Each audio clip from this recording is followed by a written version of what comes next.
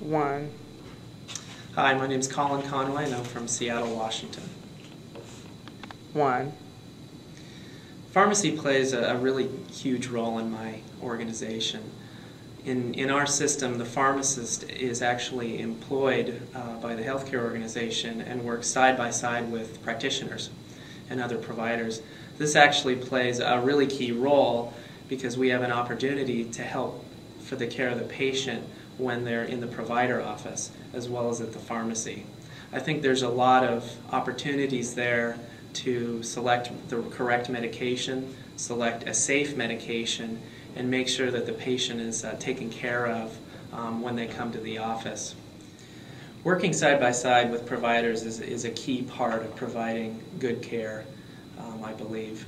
We've got pharmacists who actually work with providers who specialize in diabetes, providers who specialize in hypertension, oncology, and a lot of other clinical areas. This is actually a great opportunity to really create a coordinated care plan for the patient to make sure that all the pieces of the healthcare system are working together for that patient to get the best possible care. So in my organization, we think it's really important that the pharmacist is involved directly with the patient's care. We actually have pharmacists who specialize in helping patients with their diabetes, helping patients with their blood pressure, in oncology, women's health, and a lot of other areas where there are so many medications these days that you really need some specific knowledge to help provide care. And not only working with providers, but with patients directly.